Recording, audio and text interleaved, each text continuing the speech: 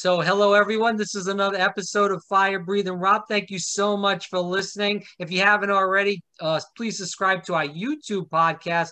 Definitely like, subscribe, and also hit the bell if you're listening to us on another platform, because we are on multiple platforms online. Please also subscribe to those platforms. Everything is free.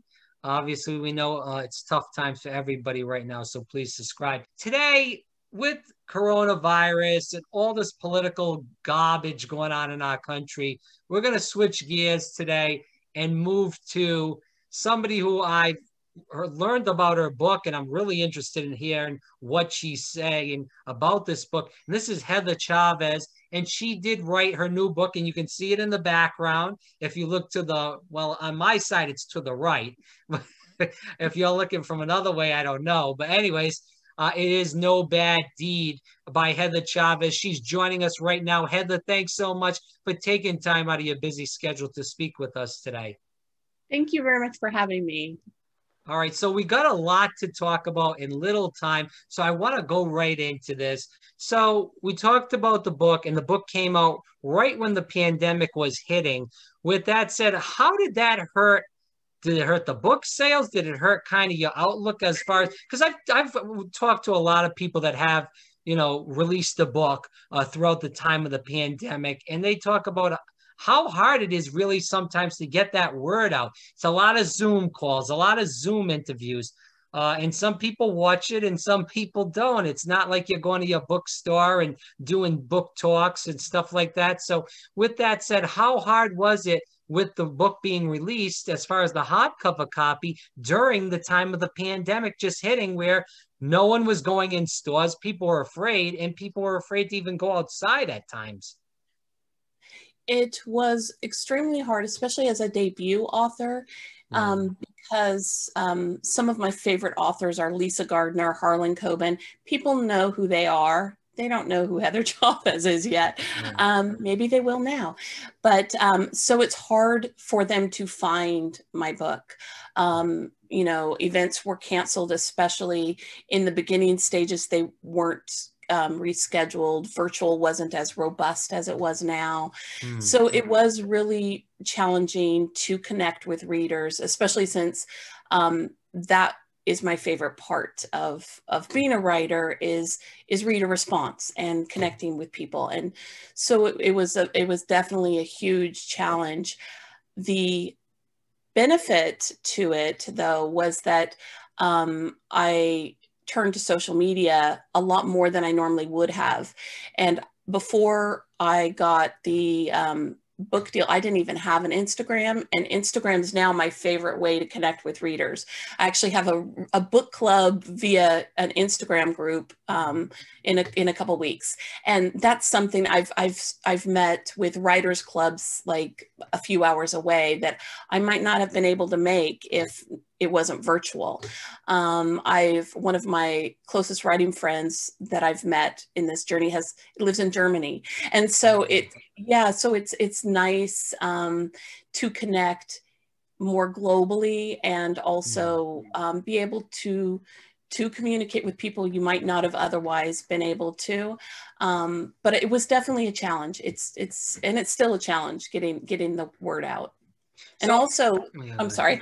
No, go ahead. I'm sorry. Well, I can cut that part out. I say that when there is something like a pandemic going on, it's very challenging to say, hey, buy my book. So that's also been a challenge, especially, I've had loved ones who've been affected by COVID.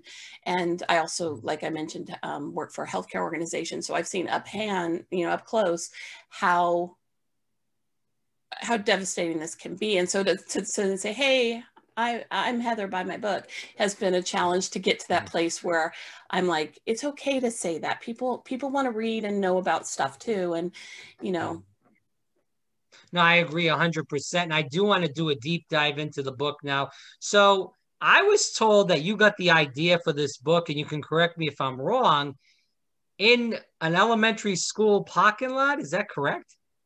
Yeah, I was actually picking my daughter up from after school care.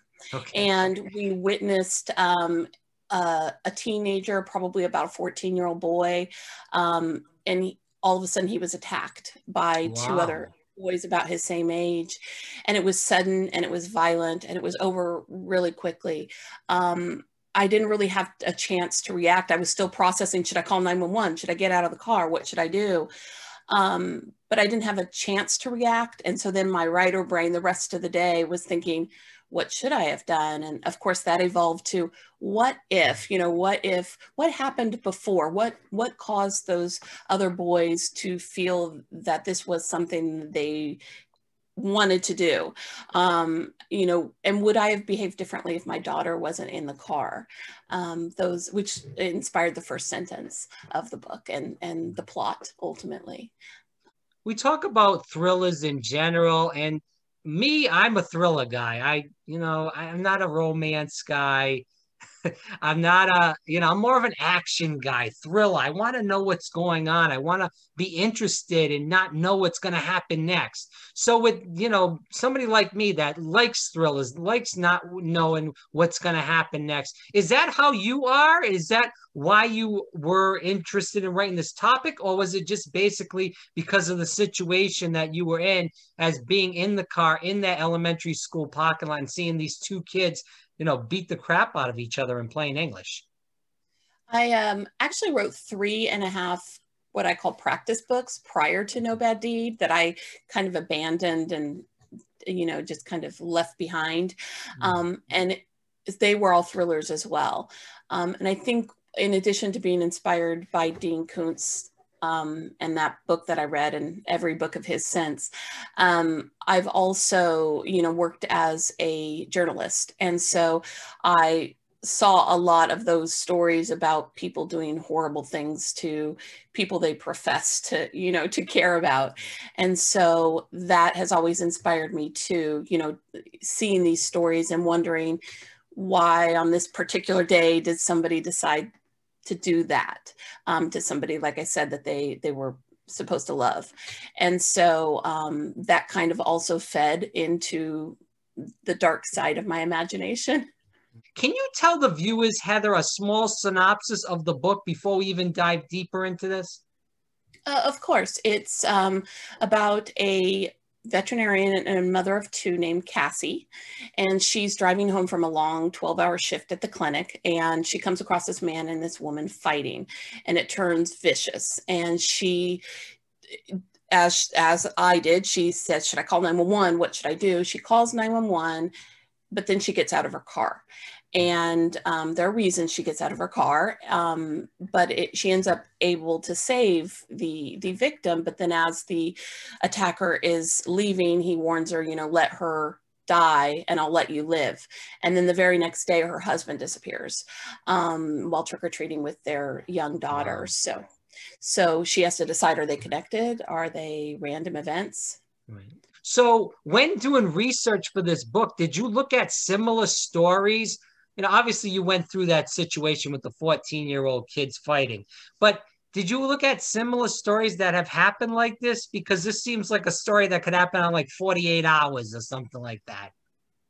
I really didn't until it sounds odd, but I actually did more research after and read some really interesting articles about the bystander effect and what, are people likely to act in these situations, because a lot of people were like, oh, I don't think I would have gotten out of the car. And I think we all have to ask ourselves, would we have gotten out of the car?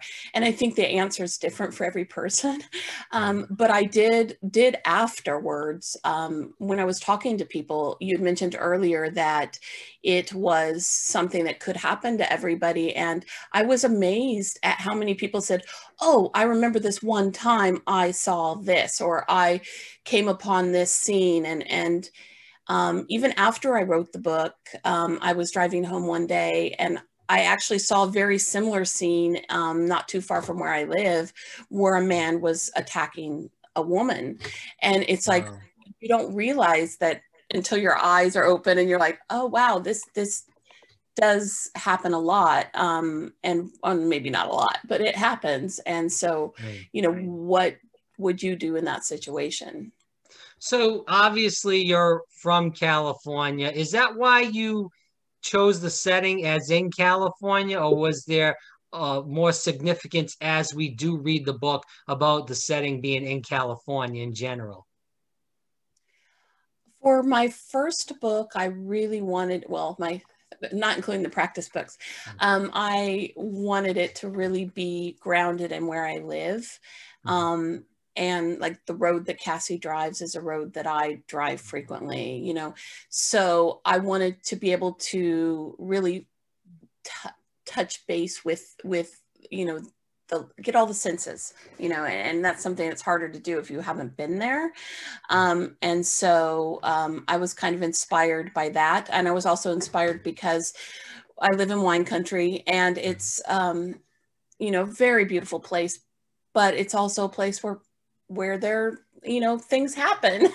And I liked the idea of setting it in a place that is known for, you know, being, you know, wine country, touristy, but then also people live here and people get assaulted here. And I'm a really good tourism ad. What was the thought about on the short list of Cassie, or as far as her husband disappearing? Was there anything was that, you know, obviously it being Halloween, was it they thought that that he rather was going trick-or-treating? Was it that maybe he could have gotten into a car accident? Maybe he, you know, fell and broke his leg. You know, you never know how people can disappear. Cell phones die. And there's places where there was no signals for cell phones. But what was on that short list for Cassie about the husband's disappearance, as far as it being October and near Halloween in general? I really wanted to tap into where she was in her marriage, as far as they have what she believes is a strong marriage. And she comes to question that as the book progresses. And at first she's, you know, thinking, oh, we have some problems right now. We're a little distant, but he's a great guy. He's the main caretaker for the kids. You know, he's the one who feeds them dinner every night. And so she really believes, okay, maybe he would have left me, but he wouldn't have left the kids. He's a great dad. And so I wanted to tap into what that thought process is, where at first she's like, oh yeah, he's definitely, something happened to him. Something terrible happened to him. You know, he got in a car accident. He's in a ditch somewhere. And then she gradually starts to think, or maybe not.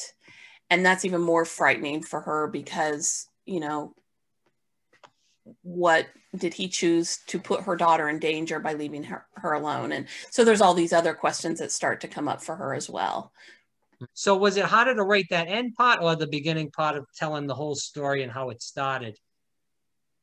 I think as a writer, I put, and other authors probably do as well, put so much pressure on that first page.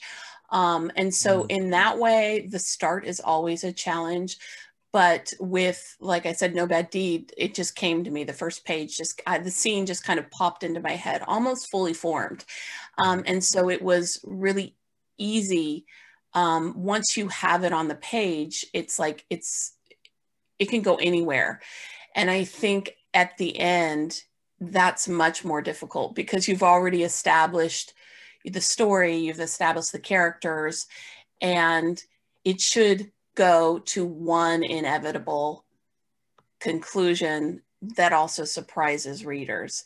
And so that is the trick. And so it's kind of like it gets more narrowed and focused as the book progresses. And so the ending, you just want people, you know, at that point, readers have invested, you know, 250, 300 pages, and you want them to have a satisfying ending. Even though I didn't write it for readers when I was writing it, but when I was revising it, I definitely was revising it because of the book deal. So that was definitely more challenging to find. So Heather, what do you want people to get out of this book when they are reading it? You know, I was thinking, what is the one thing, and I was asked this, I think, a long time ago when I was first starting out, like, what do you want readers to say about why do you write? And I thought of like the best thing someone could say about my book. Like, what is the one thing that just makes me all warm and fuzzy inside? And that is that, oh, I couldn't put it down. Yeah. It was, you know, I've never been one of those people be like, I want it to win every award. I want the readers to connect with it in a way that keeps them turning the pages. And that is the one thing I hope they get out of it, is that they finish it, they close it, and they say, wow. That's pretty much well, I'm looking forward to reading it. And as we end, can you tell people where they can get the book, where they can find more about you, Heather, in general? Well, all the book links, social media links and stuff are on heatherchavez.com. So if you forget, it's an easy name to remember. But I'm on Instagram and Twitter as IAM HR Chavez. And then as far as where to get the book, you can get it at wherever books are sold. Your local independent bookstore is always a good one. It's also on Amazon, Barnes & Noble, all the usual places. All right, Heather, thanks so much. Again, everybody listening to this interview, please go out and read this book. Again, No Bad Deed. It definitely sounds intriguing. I'm really excited to read it because I think, as you said, it's a page turner and you're not going to be able to put the book down. You probably just read it in a couple of hours and get it done because that's how interesting it is. So, Heather, thanks so much for coming on the program. Greatly appreciate your time today. Thank you. It was fun.